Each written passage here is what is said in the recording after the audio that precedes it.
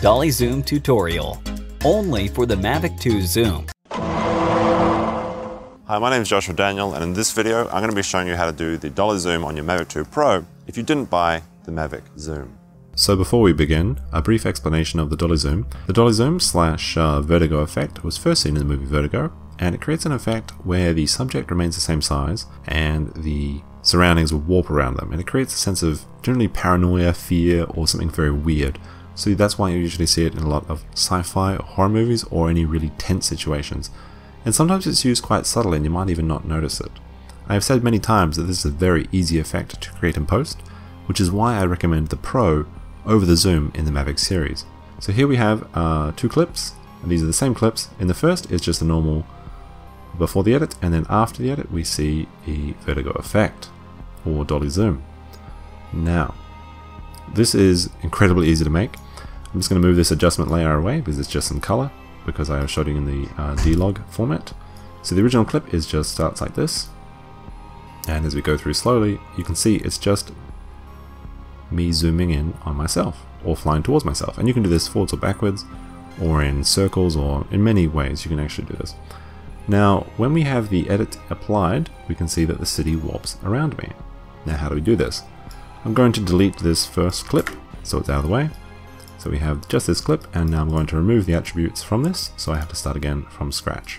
Now, because I shot this in 4K and my timeline is in 1080, I have the ability to zoom out to about 72%. However, it doesn't matter. You could be editing this in 1080. It doesn't really matter. Now, all editing software should be able to do this, as long as they can do keyframes, and I'm using Premiere Pro, obviously. So I'm going to go to the end of my clip, and I am going to add a toggle animations by clicking on this stopwatch, and that just means that when it gets to this part of the frame, it's going to be the scale that I want, and I want this to be at 74, just because that's where all the black bars disappear. Now I'm going to go to the beginning of the clip, and I want to be the same size at the beginning as I do at the end. And generally this means I just need to double myself, so that means I'm just going to click on this scale, and I could type it in or just scroll across. So I'm going to go up to 144, there we go. Now it's not exact, but I am basically the same size throughout this clip, and you can see on this, it changes the scale as we go along, and that's all there is to it. This is how easy it is to create. Now I'm going to put that adjustment layer just back over to add the color back. And because my computer lags quite a bit, I'm going to select in and out, and I'm going to quickly render into out.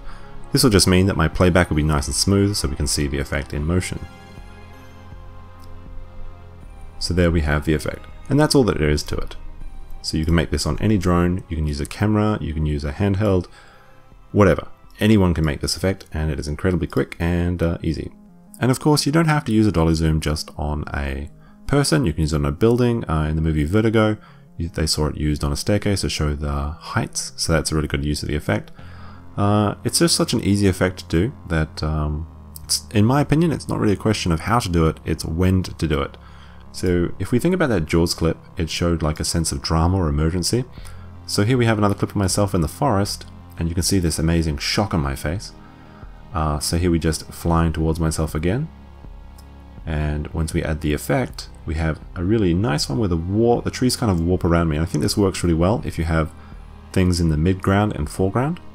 And actually, you know what? They use this in Lord of the Rings when the ring race is coming, and I think this was the same forest that I'm filming in now. Now, of course, I was shooting a D-Log game, so let's just add that color grade back. Bit of a meme cinematic color grade. And let's add some effects in, like the music effect. And we get this amazing...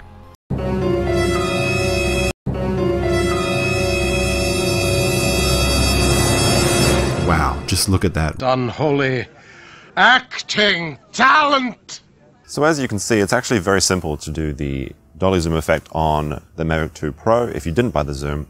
It's actually, you can do this on any drone, any camera. You can just try and be as still as you can. Drones just do this very well because they are able to fly, and usually very stably these days. So it works for a very nice effect. Anyway, if this video is helpful to you, please subscribe, give me a like, leave a comment for any questions or suggestions for future videos. Until next time, my name's been Joshua Daniel, and cheers.